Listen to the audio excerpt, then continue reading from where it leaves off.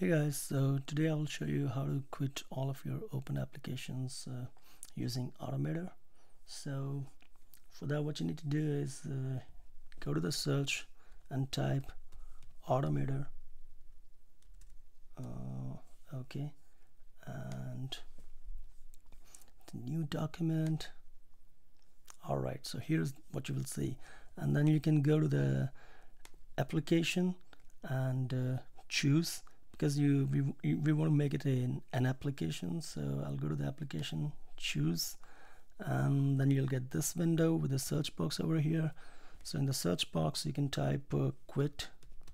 As soon as you put quit, it will show up quit all applications. So what you need to do is just drag this quit application and drag into this box, and this window will pop up.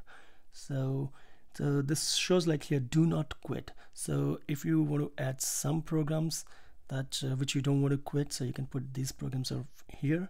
So right now, because I'm using QuickTime Player, so I will just search QuickTime Player and I will add QuickTime Player in the do not quit list. So that's pretty much. So what you have to do is now run the program, run, and this window will pop up. Just press OK, and this like workflow completed.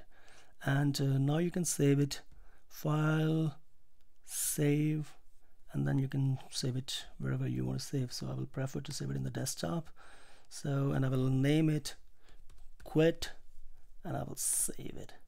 Okay, so you can also put this on your dock here.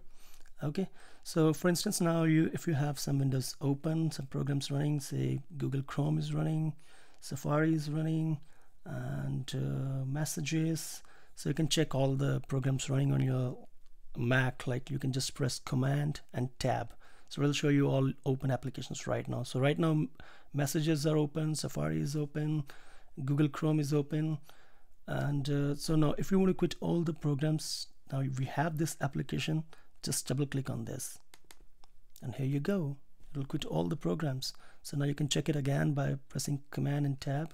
Yes, we have only QuickTime Player running, which I choose not to quit. So thank you very much for watching the video. Thank you.